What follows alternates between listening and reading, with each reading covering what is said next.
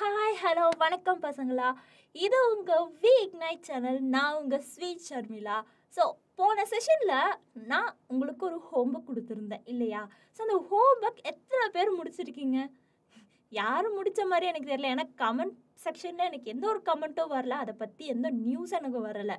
So அந்த questions எல்லாம் உங்களுக்கு புரிஞ்சதில்ல. நான் மிரருக்கு என்னென்ன சொல்லியிருந்தேன், என்ன ஃபார்முலா சொல்லியிருந்தேன், மேக்னிஃபிகேஷனுக்கு என்ன ஃபார்முலா சொல்லியிருந்தேன், எல்லாமே புரிஞ்சதில்ல. ஸோ அதுக்கு என்ன போடலாம், அது ஒரு 4 ஸ்டெப்பு தான் ஓகேவா? மேக்ஸில் நீங்கள் 10-15 ஸ்டெப்பு போடுறதுக்கு ஒரு 4 ஸ்டெப்பு உட்காந்து 2 நிமிஷத்தில் போட்டு முடிக்க முடியாதா? ஸோ போட்டு எனக்கு கமெண்ட் பண்ணுங்கள் ஓகேவா? கமெண்ட் செக்ஷனில் எனக்கு அதுக்கான ஆன்சரை கமெண்ட் பண்ணுங்கள். எத்தனை பேர் ஆன்சர் சொல்லியிருக்கீங்க நான் செக் பண்ணுறேன் ஓகேவா?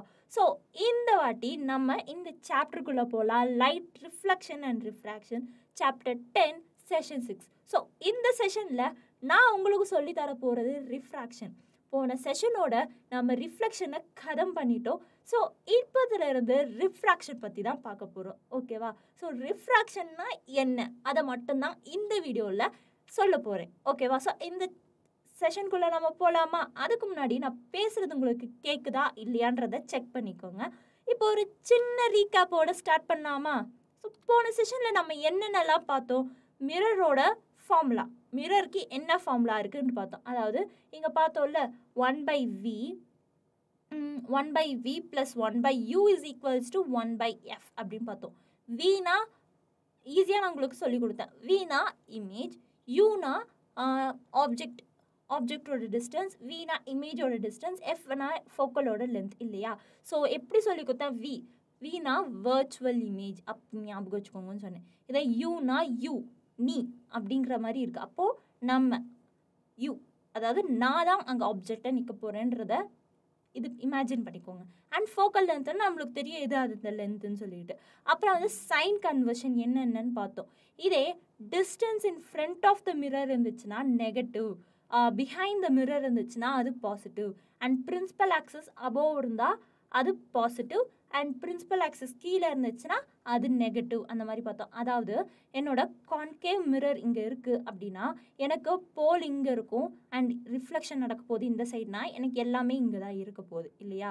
ஸோ எனக்கு இங்கே என்னோடய ஒய் ஆக்சஸ் இருக்குது அப்படின்னா இந்த டைரக்ஷனில் என்னோடய போல் டிஸ்டன்ஸ் எது இருந்தாலும் எனக்கு நெகட்டிவாக தான் இருக்கும். இதே இந்த சைடு எனக்கு இமேஜ் தெரியுது அதை பற்றி பார்த்தோன்னா அது positive.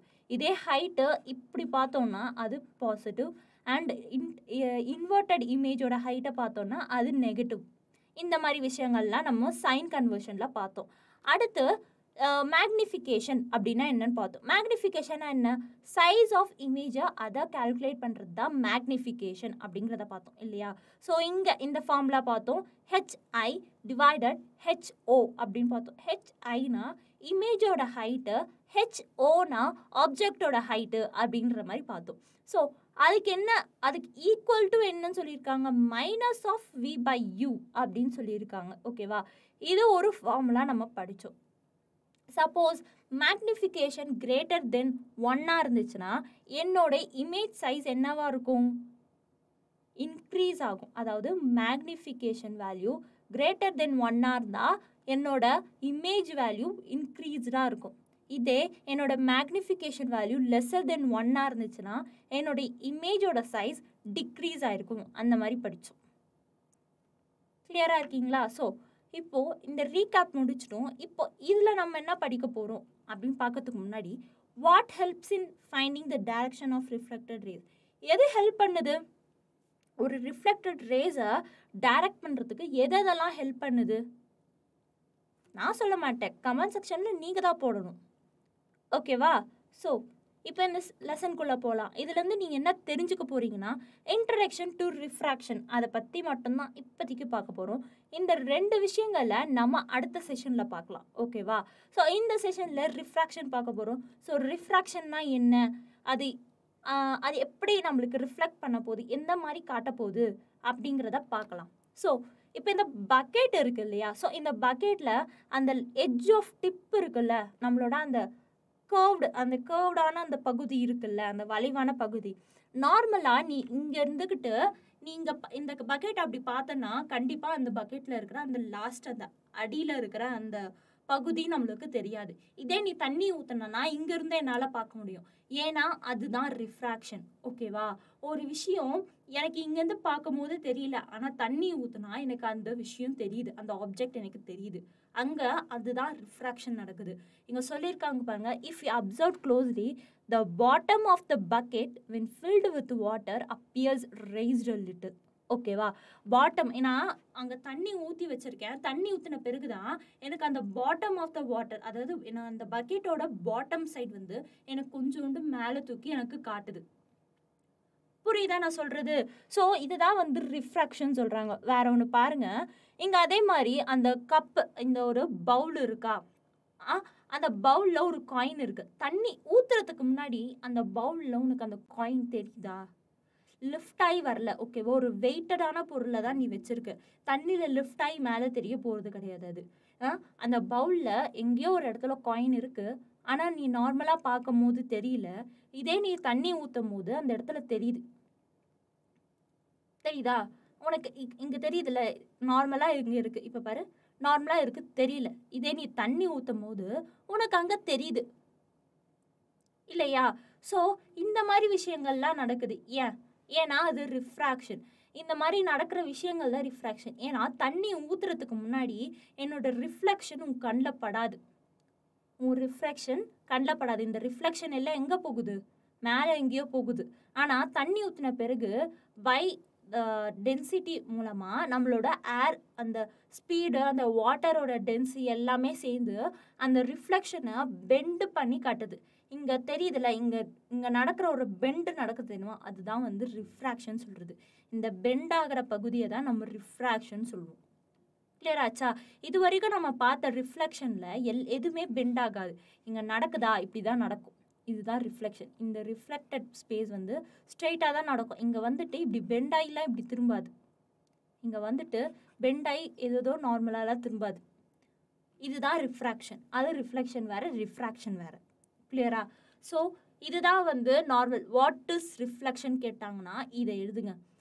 This bending of light as light propagates from one medium to another is called refraction. ஓகேவா? So due to this bending, இந்த பெண்டிங்கால தான் அங்கே இருக்கிற காயின், அங்கே இருக்கிற அந்த காயின் என் கண்ணுக்கு தெரியுது. இல்லைன்னா நார்மலாக என் கண்ணுக்கு அது தெரியாது. தண்ணி ஊற்றின பிறகு தான் அந்த டியூ டு இந்த பெண்டிங், அந்த ரிஃப்ராக்டடோட பெண்டிங்கால தான் என் கண்ணுக்கு அது தெரியுது. இல்லைன்னா தெரியாது. ஓகேவா? கிளியராக இருக்கீங்களா? வாட் இஸ் ரிஃப்ராக்ஷனாக புரியுதா? அந்த பெண்டிங் ஆஃப் லைட்னால தான் எனக்கு அங்கே இருக்கிற சம்திங், ஒரு காயின் இருக்குது அப்படிங்கிற ஒரு விஷயத்தை எனக்கு தெரியப்படுத்துது. ஓகேவா?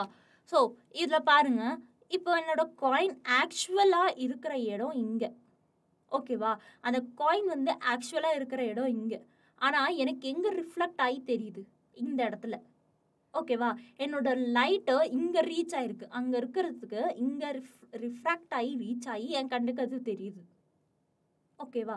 இதுக்கு ஹைட்டையும் பாருங்க, இதோட டிஸ்டன்ஸ் ஹைட்டை பாருங்க, எவ்வளோ டிஸ்டன்ஸ் இருக்குன்னு சொல்லிட்டு. ஓகேவா? புரியுதா?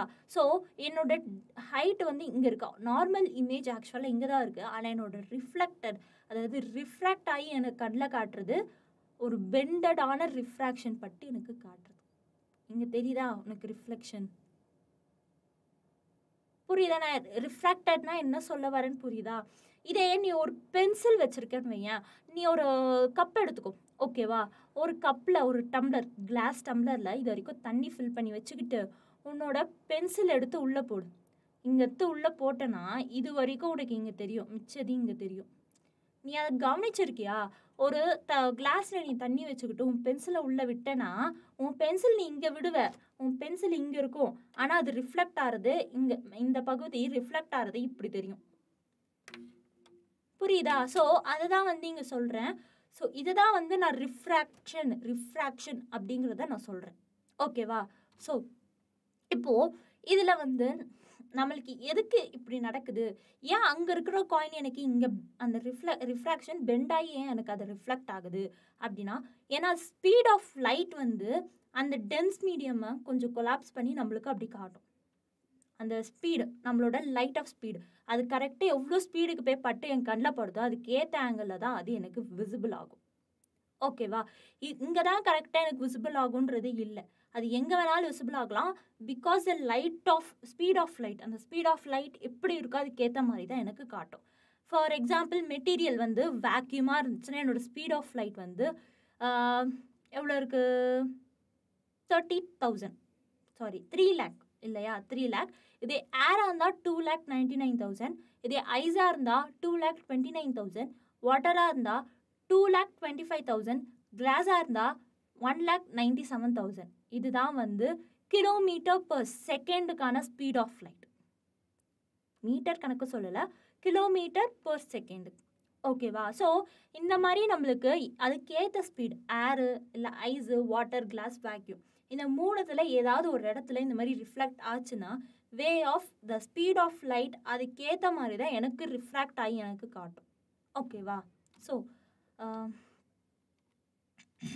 அடுத்து பாருங்க, இப்போ எனக்கு இங்கே மாதிரி ஒரு கிளாஸ் பிளேட் இருக்குது. இது வந்து கிளாஸ் பிளேட். ஓகேவா? இது ஏர் ஸ்பேஸ்.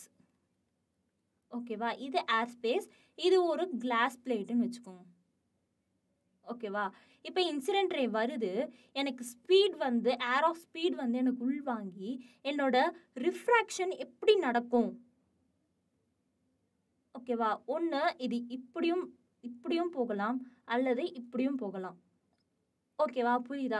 அந்த ஸ்பீடுக்கு ஏற்ற மாதிரி அந்த ரிஃப்ராக்ஷன் நடக்க போகுது. அது எப்படி நடக்கும் அப்படின்னா, ஃபர்ஸ்ட் அதுக்கு முன்னாடி ஒரு சின்ன question, what can light two compensate for the slow speed? அந்த லைட் வந்து எப்படி வந்து அந்த ஸ்பீடை ஸ்லோவாக்கிறதுக்கு என்ன ஹெல்ப் பண்ணும், என்ன அதுக்கேற்ற மாதிரி ஒரு நிறைவுபடுத்தும் அந்த இடத்துல? Change path to cover less டிஸ்டன்ஸா இல்லை சேஞ்ச் பாத் டு கவர் மோர் டிஸ்டன்ஸா? அது அந்த லைட் வந்து சின்ன பகுதியாக அது விசிபிள் பண்ணுறதுக்கு சின்ன பகுதியை காட்டி அதோட ஸ்பீடை கம்மி பண்ணுமா, அப்படி இல்லைன்னா நிறைய பகுதியை காட்டி அதோட ஸ்பீடை வந்து கம்மி பண்ணுமா? பார்க்கலாமா? ஸோ அது லெஸ் பகுதியை காட்டி தான் அதுக்கேற்ற மாதிரி அந்த ஸ்பீடை கம்மி பண்ண போகுது. ஓகேவா? அந்த பாத்தை சேஞ்ச் பண்ணி cover less speed, less distance. ஓகேவா? லெஸ் டிஸ்டன்ஸ்க்கு ஏற்ற மாதிரி தான் அது கவர் பண்ண போகுது. ஓகேவா? இப்போ பாருங்க, இது light travels in straight line as it goes from one medium to other சொல்லி கொடுத்துருக்காங்க. இதில் எந்த வார்த்தை தப்புன்னு சொல்லுங்க பார்ப்போம். Light travels in a straight line as it goes from one medium to another. எங்கள் ரிஃப்ராக்ஷனில் ஸ்ட்ரெயிட்டாக நடக்கும்? இல்லை, தப்பு தானே? So light bends as it goes from one medium to another. So ரிஃப்ளாக்ஷனில் தான் ஸ்ட்ரெயிட் லைன் நடக்கும், ரிஃப்ராக்ஷனில் பெண்ட் ஆகும். ஓகேவா? ஸ்ட்ரெயிட் லைன் இங்கே ரிஃப்ராக்ஷனில் நடக்காது. ஸோ அடுத்து இந்த மாதிரி யாருக்கெல்லாம் கொஷின்ஸ் வந்திருக்கு சொல்லுங்கள். why sometimes light bends inwards, why not outwards? நடக்கும். ரிஃப்ராக்ஷன் லைட் வந்து இன்வார்ட்ஸில் தான் நடக்கும், இல்லை அவுட்வார்ட்ஸில் நடக்கும். அது எப்படின்னா use of speed of light, அந்த ஸ்பீட் ஆஃப் லைட்டுக்கு ஏற்ற மாதிரி அது எப்படி மூவ் ஆகுங்கிறது அதுக்கேற்ற மாதிரி தான் போகும். ஓகே, அது இன்னும் அடுத்தடுத்த இதில் பார்க்கலாம். So will all the race of light from the coin B bend in the exact same ratio? தெரியாது. அது அந்த இடத்துல தான் அது பெண்ட் ஆகி நம்மளுக்கு காட்டுமா? அப்படிலாம் இல்லை. மேபி காட்டலாம், அந்த டிஸ்டன்ஸ் வந்து சின்னதாகவும் இருக்கலாம், பெருசாகவும் இருக்கலாம். ஓகேவா? So how can we see the image is rest? எப்படி அந்த இமேஜ் வந்து ரேஸ் ஆகி நம்மளுக்கு தெரியுது? Due to the speed of light. கிளியராக இருக்கீங்களா? ஸோ அடுத்து குவிஸுக்கு ரெடியாக இருங்க. லாஸ்ட் குவிஸ் இந்த செஷனில் இது மட்டும்தான் குவிஸ் இருக்குது பசங்களா. ஸோ பாருங்கள், கொஞ்சோண்டு தான் இருக்கும், முடிச்சிடலாம். ஓகேவா? So first quiz, bending of light rays as light propagates from one to another is termed as. bending of light அப்படின்னு இருக்கிறது, அதாவது ஒரு இடத்துல இருந்து இன்னொரு இடத்துக்கு போகும்போது அந்த ரிஃப்ராக்ஷன் வந்து பெண்ட் ஆகுது. நானே சொல்லிட்டேன், அந்த லைட் வந்து பெண்ட் ஆகி போகுது அந்த ரேஸ். அதுக்கு பேர் என்ன சொல்லிட்டேன் நானே, சொல்லுங்க. கண்டிப்பாக ரிஃப்ராக்ஷன் தான். ஏன்னா பெண்டிங் அப்படின்னு வந்தாலே, பெண்டிங் அப்படிங்கிற ஒரு பேர் வந்தாலே அது என்ன? ரிஃப்ராக்ஷன் தான். ஓகேவா? சம் கிளாஸ் பிளேட் இங்கே இருக்குன்னு வச்சுக்கோ. ஓகேவா? கிளாஸ் பிளேட், அது ஏர் மூலியமாக அந்த இன்சிடென்ட் நடக்கும் போது எனக்கு ரிஃப்ராக்ஷன் இப்படி தான் பெண்ட் ஆகும். ஒன்று இப்படி பெண்ட் ஆகலாம், இல்லை இப்படி பெண்ட் ஆகலாம். ஓகேவா? ஸோ அடுத்த question assertion and reason. So a pencil appears to be broken in a class of water. ஒரு கிளாஸ் ஆஃப் வாட்டரில் என் பென்சில் வந்து உடஞ்சி போன மாதிரி காட்டும். ஓகேவா? when the light rays move from one medium to another they bend. ஓகேவா? எனக்கு ஒரு பென்சிலை எனக்கு உள்ளே போடும்போது உடஞ்சி போன மாதிரி காட்டுது அப்படின்னு அசர்ஷன் சொல்லுது. ரீசன் என்ன சொல்லுதுன்னா, எப்போ எனக்கு லைட் ரேஸ் ஆகுதோ ஒரு மீடியம்லேருந்து இன்னொரு மீடியம்க்கு என்னோட லைட் ரேஸ் ஆகும்போது அது பெண்ட் ஆகுது அப்படின்னு ரீசன் சொல்லுது. இது கரெக்டா இல்லையா, எக்ஸ்பிளைன் பண்ணுதா இல்லையா அப்படிங்கிறத சொல்லுங்க பார்ப்போம். ஏவா, பியா, சியா, டியா? சரி பார்க்கலாமா? ஆன்சர் ஏ தான். ஏன்னா பென்சில் உள்ளே போகும்போது அது ப்ரோக் ஆகிற மாதிரி தான் காட்டும். எதனால்? அந்த லைட் ரேஸ் வந்து எனக்கு ஒரு மீடியம்லேருந்து அனதர் மீடியம் ட்ராவல் பண்ணும்போது பெண்ட் ஆகி காட்டுது. அதுதான் எனக்கு உடஞ்சி போகிற மாதிரி காட்டுது அப்படின்னு எக்ஸ்பிளைனும் பண்ணியிருக்கு ரீசனில். கிளியராக இருக்கீங்களா? ஸோ அடுத்த கொஷின். ஸோ இங்கே தெரியுதா, நான் முன்னாடியிலேருந்து நான் ரிஃப்ளெக்ஷன் சொல்லிட்டு இருந்தேன். இப்போ தெரியுதா? ஸோ என்னோடய பென்சில் எங்கே இருக்குது? ஆக்சுவலி இங்கே தான் இருக்குது. ஓகேவா? என்னோடய ரிஃப்ளெக்ஷன் எப்படி தெரியுதுங்க? இந்த தெரியுது, அதாவது இங்கே உடஞ்சி போயிட்டு தெரியுற மாதிரி இருக்குது. ஸோ இதை தான் நான் ரிஃப்ராக்ஷன் அப்படின்னு சொல்கிறேன். ஓகேவா? ஸோ அடுத்து ரிஃப்ராக்ஷன் ஹேப்பன்ஸ் பிகாஸ். ரிஃப்ராக்ஷன் ஏன் நடக்குது, எதனால் நடக்குது? Water holes light ரேஸ்னாலையா? Water is fluid so light Benz. Water வந்து ஃப்ளூயடாக இருக்கிறதுனால லைட் பெண்ட் ஆகுதா? இல்லை speed of light is different in speed of மீடியமா? ஸ்பீட் ஆஃப் லைட் நடக்கிறதுனால அந்த மீடியம் டிஃப்ரெண்ட் ஆகுதா? இல்லை எதுவுமே இல்லையா? 4 ஆப்ஷன்ஸ், 1 சூஸ். என்னது பார்க்கலாமா? Speed of light in different medium. இப்போ தான் சொன்னேன், ஸ்பீட் ஆஃப் லைட் எந்த அளவுக்கு வருதோ அதுக்கேற்ற மாதிரி தான் அந்த மீடியமும் சேஞ்ச் ஆகுங்கிறது இல்லையா? ஸோ அதுதான். ஓகே, ஸோ நம்ம இந்த செஷனோட முடிச்சிட்டோம். ஸோ அடுத்த செஷனில் ரிஃப்ராக்ஷனோட லாஸை பற்றிலாம் பார்க்கலாம். ரிஃப்ளெக்ஷனோட லாஸ் பார்த்தோம், ரிஃப்ராக்ஷன் லாஸ் கொஞ்சம் தான் டிஃப்ரெண்ட்டாக இருக்கும். ஓகேவா? ஸோ அடுத்த செஷன்லேருந்து நம்ம அதை பார்க்கலாம். ஸோ மறக்காமல் அந்த சம்மை கொஞ்சம் போட்டு கமெண்ட் செக்ஷனில் அந்த செஷனுக்கு கீழே போட்டுருங்க. இந்த செஷனுக்கு லைக் போடுங்க, சப்ஸ்கிரைப் பண்ணி பெல் பட்டன் ஹிட் பண்ணுங்கள் ஃபார் நெக்ஸ்ட் வீடியோக்காக. நெக்ஸ்ட் வீடியோ செஷனுக்காக மறக்காமல் பெல் பட்டன் ஹிட் பண்ணாதான் லா ஆஃப் ரிஃப்ராக்ஷன் தான் பார்க்க முடியும். ஸோ ஷேர் பண்ணி உங்கள் ஃப்ரெண்ட்ஸ்க்கும் அனுப்பி இந்த வீடியோஸ் நல்லா இருக்குன்னு சொல்லி அவங்களுக்கும் ரெக்கமெண்ட் பண்ணி பார்க்க சொல்லுங்கள். ஓகேவா? ஸோ இந்த டாப்பிக்கில் நான் என்ன உங்களுக்கு ஹோம்ஒர்க் கொடுக்கலாம்? ஒன்றும் இல்லை, நீங்களே வந்து ஃபிசிக்கலாக வீட்டில் ஒரு கிளாஸ் டம்ளர் இருந்துச்சு அப்படின்னா தண்ணி ஊற்றி உங்கள் பென்சில் ஒரு ஸ்பூனை உள்ளே போட்டு பாருங்கள், அது பெண்ட் ஆகுதா இல்லையாங்கிறத எனக்கு கமெண்ட் செக்ஷனில் என் கூட ஷேர் பண்ணுங்கள். ஓகேவா? ஸோ கமெண்ட் செக்ஷனில் என் கூட ஷேர் பண்ணுங்கள். ஓகே, பாய்.